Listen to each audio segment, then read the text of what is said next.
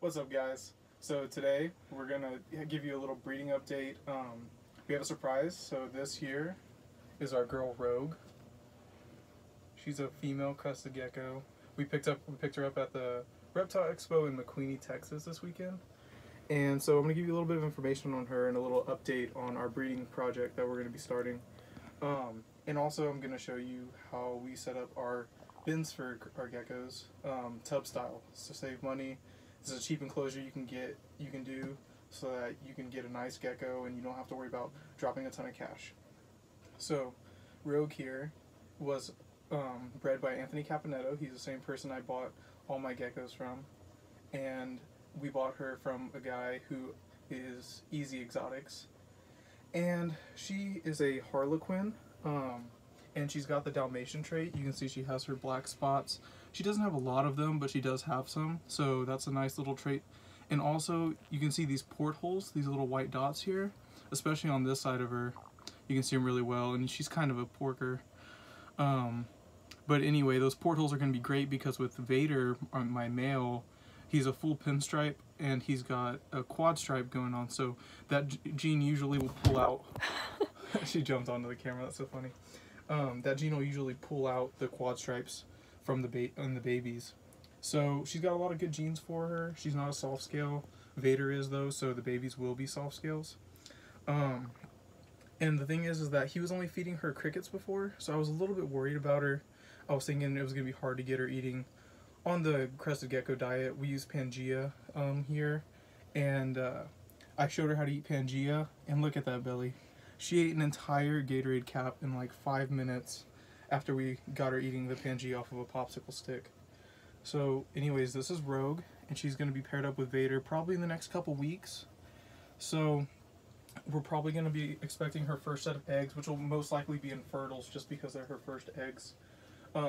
In about 2.5, 3 months from now, we should get her first set of eggs, and then from there, they produce eggs every month for the most part, and they usually take a few months off.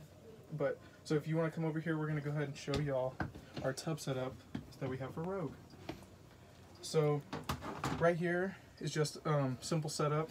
We have some fake plants that when we mist it down, they get the water droplets from. We use these pipe insulation tubes. You can get these. They're selling at Home Depot. They're only a couple bucks. You get them and you cut them to size, and we stick the fake plants in there so they just hang. This is her little food bowl. It's just a Gatorade cap. See, she ate another half of it. We've only had her for a few days. She eats like crazy. And we have a water dish in here, of course. It's buried. But we keep a water dish with all of our geckos in case they just they just need water, which they don't because we mist them down all the time, so they're always good. And then we have a little moss ball in here. She had that in her deli cup whenever I bought her, so I put it in here just to help hold more humidity. And then today we made her a little moist box. These are cocoa fibers.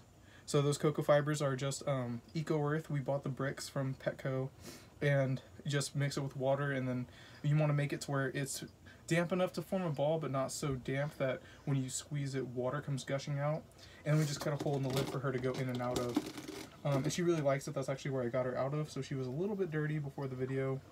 But yeah, guys, and then I have 3 holes drilled on both sides of the cage on every corner. So there's 12 holes drilled total for airflow, and it holds humidity really well. And this humid hide is going to help her shed, and this is also where she's going to be laying her eggs whenever she has them. So this is Rogue, and we look forward to having her be bred by Vader and producing some great babies for y'all. So just keep watching. Make sure y'all like, subscribe, comment down below what y'all want to see, and don't forget about our giveaway. We're going to be giving away that Pangea still, and the more subscribers we get, guys, the better giveaways we can do. We just got to get there.